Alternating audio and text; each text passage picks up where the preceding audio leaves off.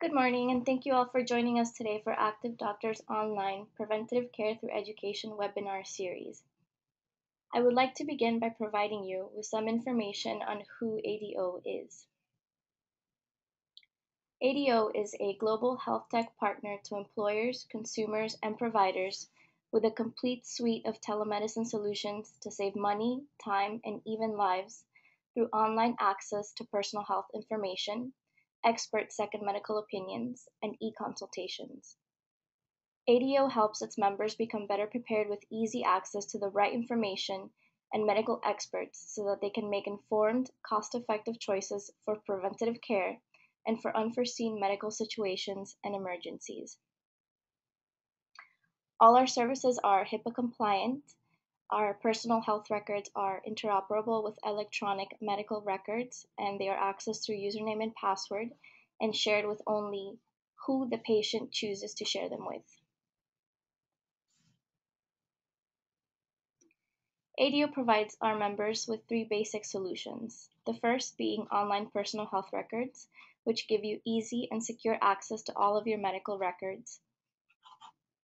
The second being online second medical opinions, which are second expert medical opinions from over 1,800 specialists, and they can be given in as fast as 48 hours. All our specialists are board certified and rank in US News and World Report top 50 practitioners. Our third service are e-consultations, which basically provide a virtual doctor's visit with your primary care physician. They save you time and money by not having to go to the doctor's office and by scheduling an appointment from anywhere, anytime. Our October 2013 webinar is titled Lupus, Signs, Diagnosis, and Effects. Today we will learn the signs of lupus, how it is diagnosed, and the effects of lupus on the patient. I am very pleased to introduce our guest speaker for today, Dr. Howard Zahalsky, our U.S. Medical Director since 2010. Dr. Zahalsky received his bachelor's in medical degree from Brown University and completed his residency at Johns Hopkins University. He is the former chairman of the Department of Pediatric Care at Virginia Hospital Center. He holds multiple university teaching assignments, including clinical assistant professor at Georgetown University.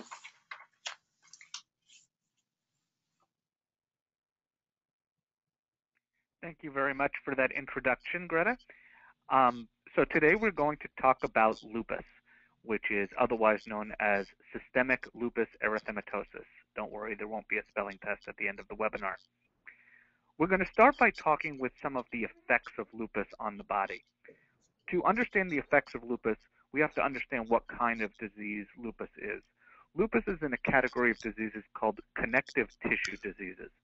This is a subset of autoimmune diseases. Autoimmune diseases are when your body attacks itself for some reason. There are many autoimmune diseases with names like rheumatoid arthritis, where your body attacks the joints. In the case of lupus, again, it is a connective tissue disease, which means it's affecting the connective tissue between other cells. What does this mean, to attack the connective tissue between other cells? Think of all of the parts of your body, all of your organs, as brick buildings in and of themselves. The lungs, for instance, are built out of lung cells. The heart is built out of heart cells. But you still need the mortar to hold all those cells together. That mortar in your body is created by what's called connective tissue cells, the cells between the cells that hold your body together. And lupus is one of the main diseases that attacks those. Because it connects these connective tissue cells, and because these connective tissue cells are found throughout pretty much every organ in your body, lupus, as you can see on this slide, also can affect almost every part of your body. Here are just some of the parts of your body that it can affect. It can affect the lungs and cause pleural effusions. It can cause heart problems. It can cause skin problems. It can cause kidney problems, and it can cause joint and Raynaud's phenomenon, which is a blood vessel problem of the hands. Let's go on to the next slide. Here you can see the malar rash. This is one of the skin manifestations of lupus, and it is the most classic finding in true systemic lupus erythematosus. It's also known as the butterfly rash. I don't know how clearly you can see the slide, but what you see is a butterfly-shaped redness that is on the cheeks and extends to the bridge of the nose and then down the other cheek. It's also worth noting that the person who is in the picture, while you can't identify them, appears to be a young woman. This is particularly notable because lupus and most other connective tissue diseases tend to have a propensity for young women as their favorite targets. We don't know exactly why, but that group seems to be at the highest risk for not only lupus, but other connective tissue diseases and several other autoimmune diseases as well. The malar rash, again, is the most classic finding in the more serious type of lupus, the systemic lupus erythematosus. Let's go on to the next slide now. Here you have a different kind of rash known as the discoid rash. This can be a finding in the broader type of lupus, but also can be involved in a subset of lupus called discoid lupus, which tends to have a much more mild prognosis. Here you see humped up circular lesions on the patient's back. They can also be on the extremities or even on the scalp. They can easily be mistaken for several other types of skin disease. They look a little bit like ringworm, and they also can be mistaken for psoriasis at times. But are most classically, this classic appearance is most likely to be discoid lupus. These two skin problems usually are not dangerous in and of themselves, and oftentimes don't progress, but there are some certainly much more serious problems that can arise with lupus, as we'll see on the next slide.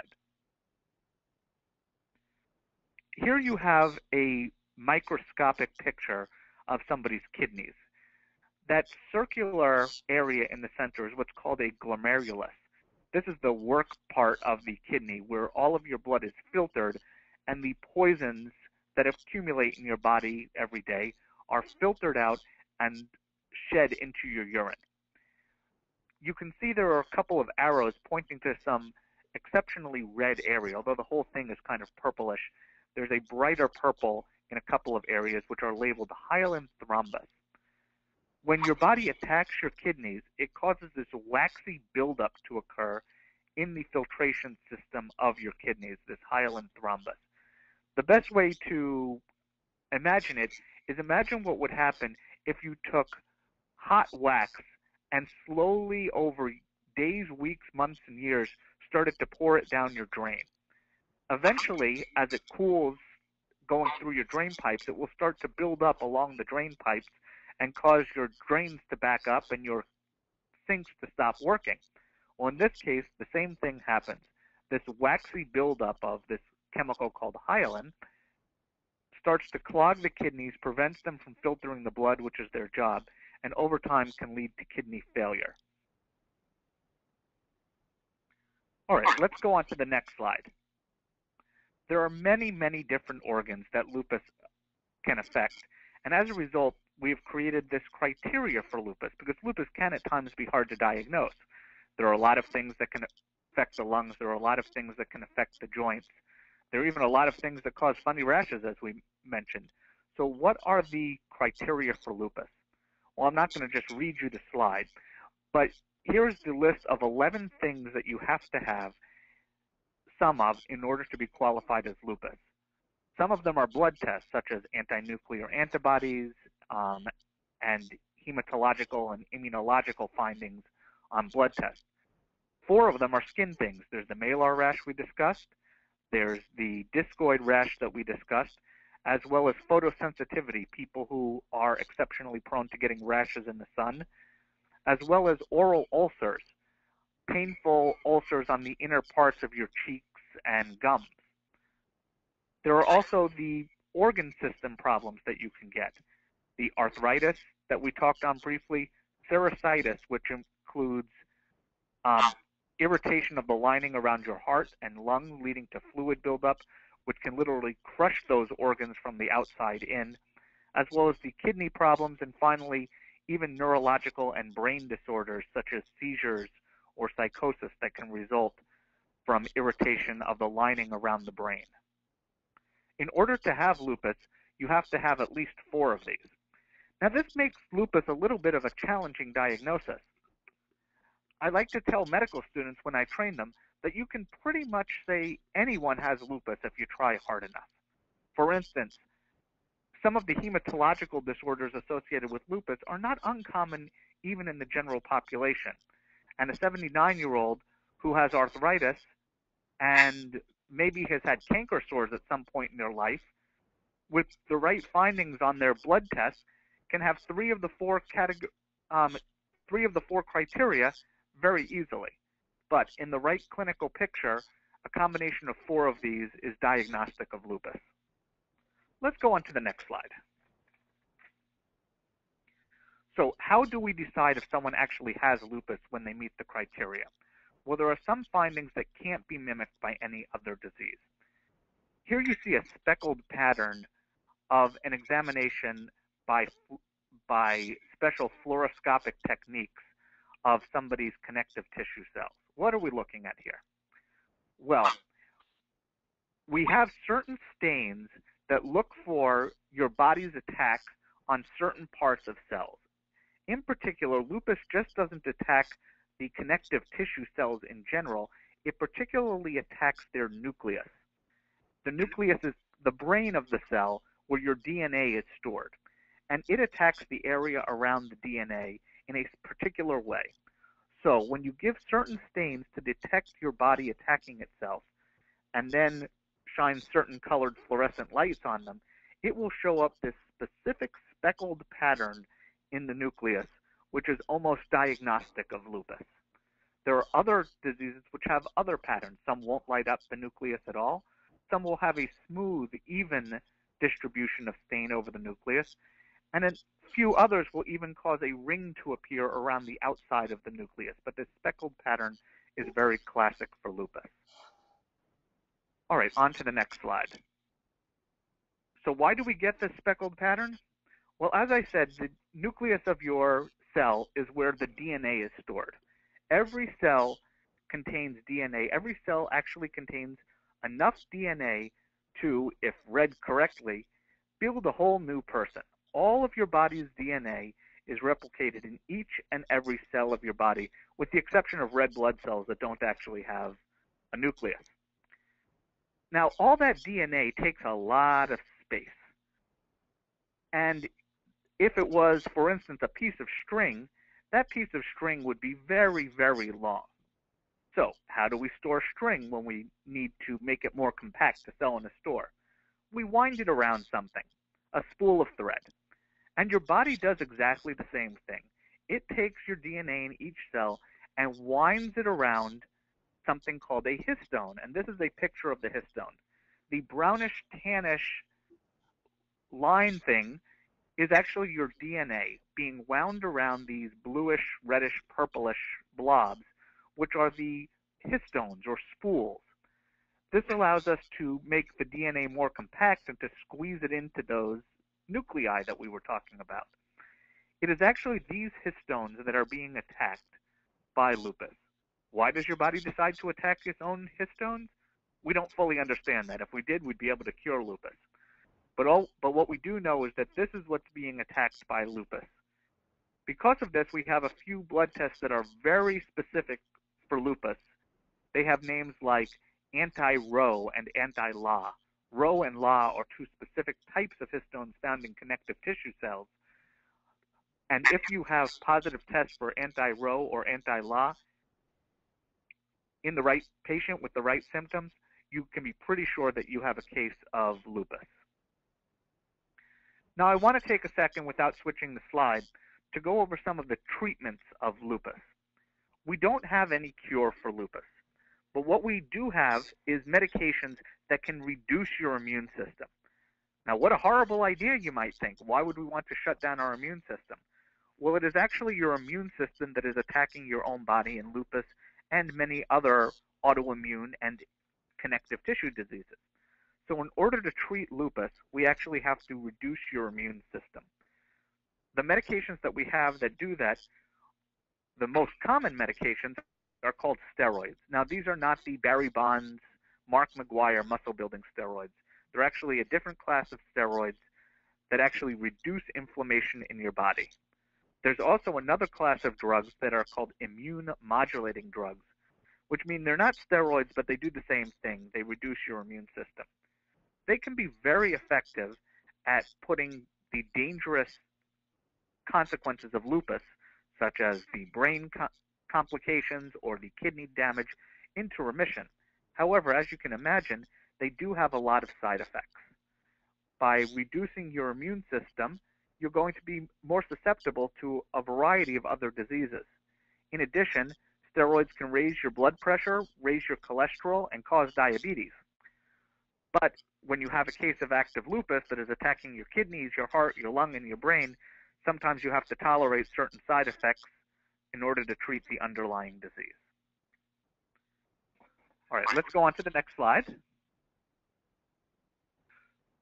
So at this point, that's all I wanted to talk about in particular about lupus. But if anyone has any questions, I would be happy to take them at this time. All right, as there's no questions, I do want to point out one last time that lupus patients do end up on a lot of medications between brain complications, lung complications, and kidney complications, as well as the medicines needed to fight lupus in general, which have a lot of side effects. Patients with lupus can end up on a lot of medications. This is where Activ Doctors Online's PHR can be particularly helpful. Someone with lupus may be seeing many doctors and have many people changing their medication all at the same time. By keeping track of all of your medications with Activ Doctors PHR, none of your doctors will be concerned that they're starting a medication that may interact with one of your other doctor's medications. It's all just a way that you can be a more active participant in your health care. Greta, I'm going to hand it back to you. Thank you, Dr. Zahalsky, for that very informative lecture. As it is, October is Lupus Awareness Month, it's also, very imperative to know a lot of the details that were discussed today, so that, if you do know somebody that is affected with lupus, you know exactly what they're going through. And of course, the first step in preventive care is education. So we really appreciate your help with everything today. I would like to encourage everyone to try our free 30-day trial. You can do this by logging into activdoctorsonline.com, click Join Now, it should be on the top right of the website, then enter promo code ACTIVDOCTORS, and you will be prompted to join, whether as an individual or a family or any of the other choices. As Dr. Zahalsky discussed, it's very imperative to own your personal medical history. I want to put emphasis on medical history because Activ Doctors Online does not only offer, your latest doctor's visit or your latest medical records. It offers can offer your entire medical history. For further information, please feel free to visit our website, activdoctorsonline.com, or you may call 888-51-ACTIV. Again, it's 888-51-ACTIV. You can also email us with questions or any other further comments at contact@activdoctors.com. Be sure to like our Facebook page, our Twitter. You can also see more videos and previous webinars on YouTube. And we're also on LinkedIn. We also regularly update our blog, ownmyphr.com, which includes up-to-date medical news and valuable information on health and wellness. Thank you so much for joining us today, and thank you, Dr. Zahalsky, again for our informative lecture on lupus.